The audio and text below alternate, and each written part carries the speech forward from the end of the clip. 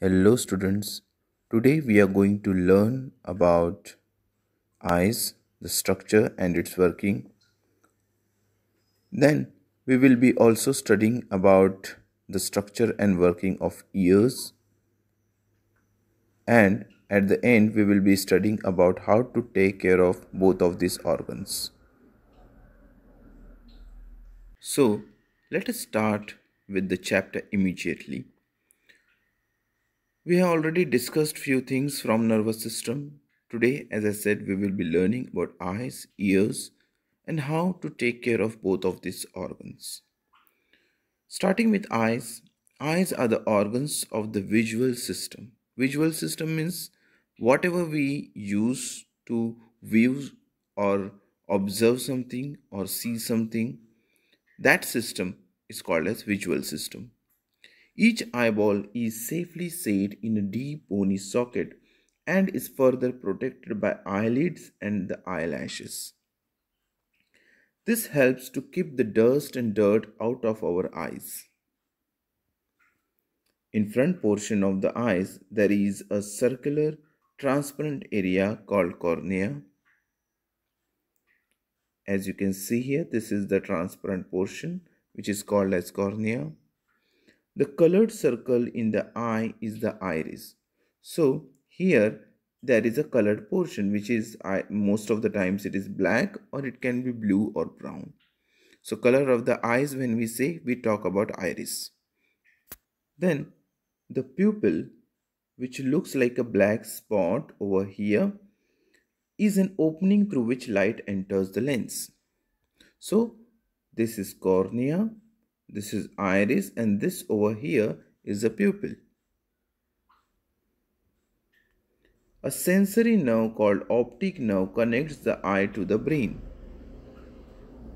So this is a optic nerve and this connects eye to the brain. They provide animals with vision, the ability to receive and process visual details, as well as enabling several photoresponse functions that are independent of vision.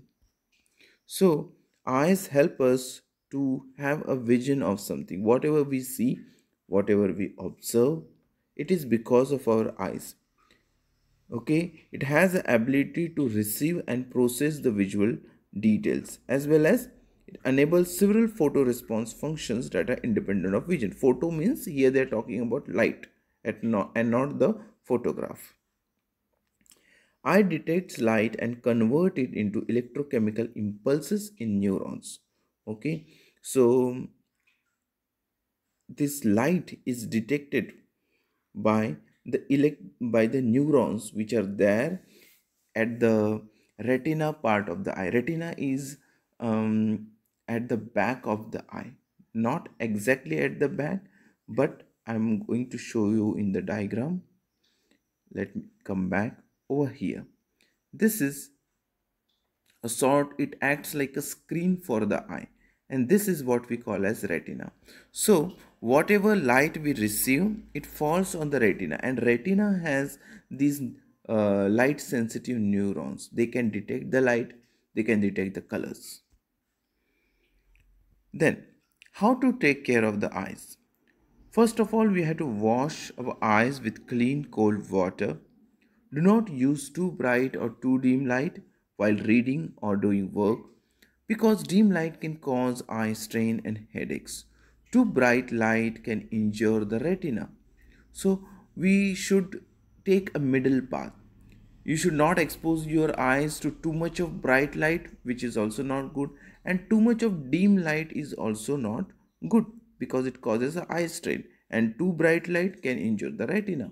So you have to take care of the eyes in this way. So whatever is comfortable for the eyes, that you have to observe, analyze, and then accordingly you have to decide which light is good for you and which is not.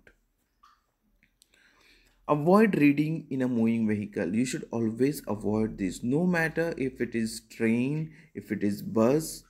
Okay, the more bumpy the roads are, the more bumpy the path is, and if you are going to try to read something, then it is going to cause unnecessary strain on your eyes.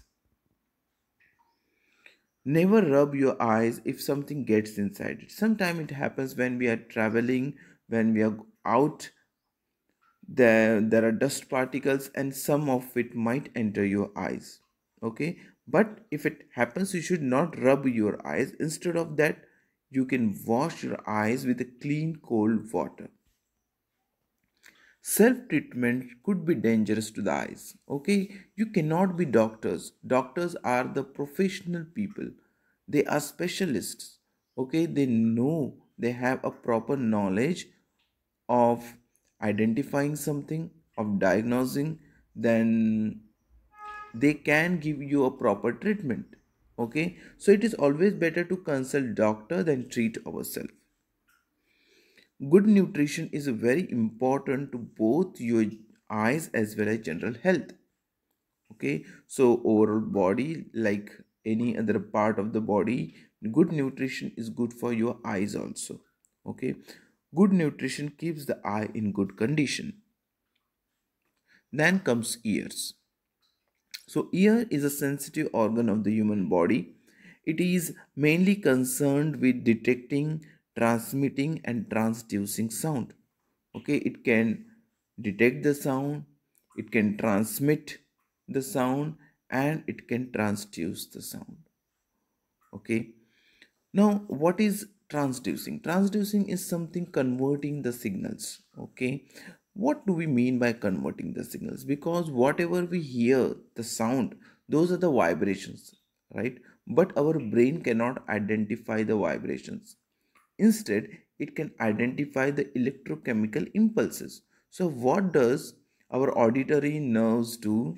These neurons, which are in the auditory nerves, they convert this sound or vibrations into electrochemical signals. Okay, and these signals are then sent to the brain. Okay, and then our brain can identify that sound, whether it is a boy's sound, whether it is a girl's sound.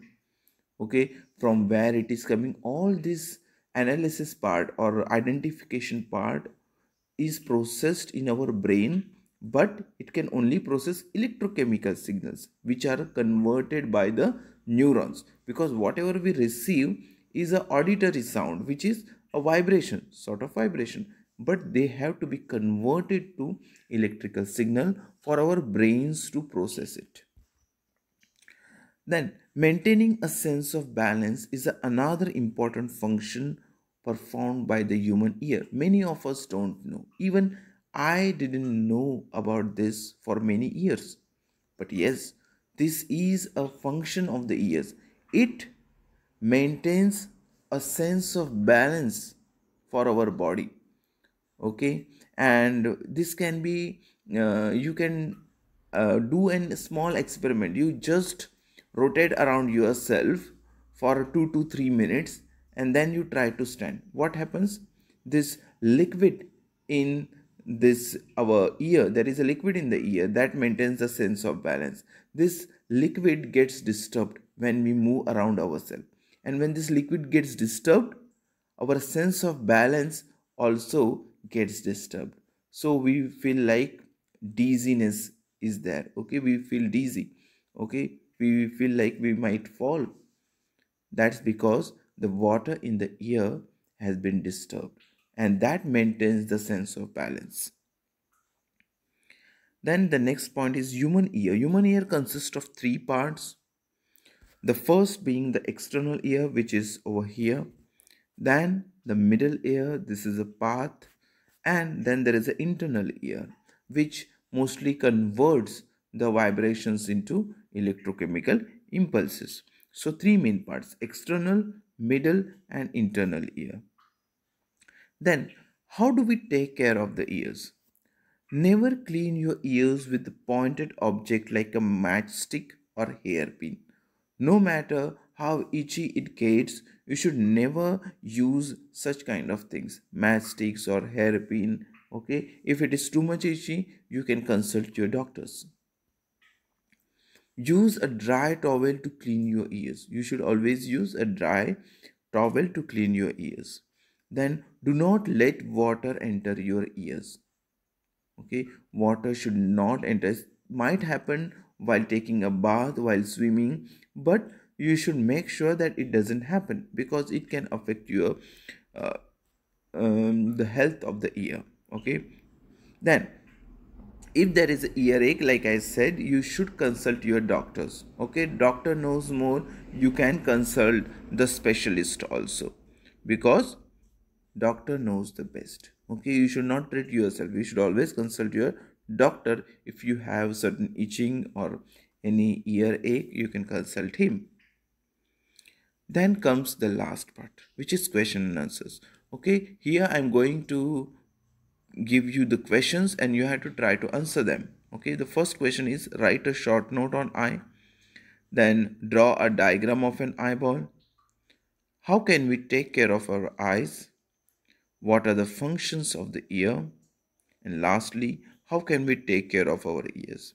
I will repeat the questions.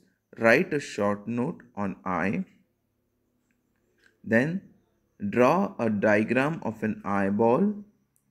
How can we take care of our eyes? Okay, then one more, what are the functions of the ear? And lastly, how can we take care of our ears? So these are the questions that you have to solve.